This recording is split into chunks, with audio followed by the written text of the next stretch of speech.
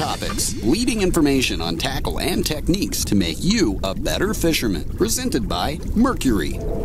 The 16 to 18 foot deep V aluminum boat market is truly the bread and butter market for the North. No matter what species of fish you're going after, walleyes, northerns, muskies, it is a great size boat for pretty much every body of water in the North. And of course, you're going to have a lot of different options when it comes to choosing an outboard for that size boat. This Merc 150 4-stroke has quickly risen to the top of my list when it comes to choosing an outboard for that size boat. And there's a few reasons for that. It's the lightest, smallest, and toughest engine in its market. And when I say lightest and smallest, what does that do for you in terms of boating? It makes your whole boat and motor package a little bit lighter, obviously, which is going to give you that good hole shot and going to give you that good top end speed. So that's all very good. You can get to the fish real fast, and you can put a few people in the boat, 3-4 people in the boat, and still plane that boat out no problem. Now, of course, I said toughest. Now, what does that mean? This motor actually comes with a 3-year corrosion resistance warranty that is unmatched in the industry. So a very cool feature there too. Now, of course, I said Merc 150 4-stroke. It's very quiet,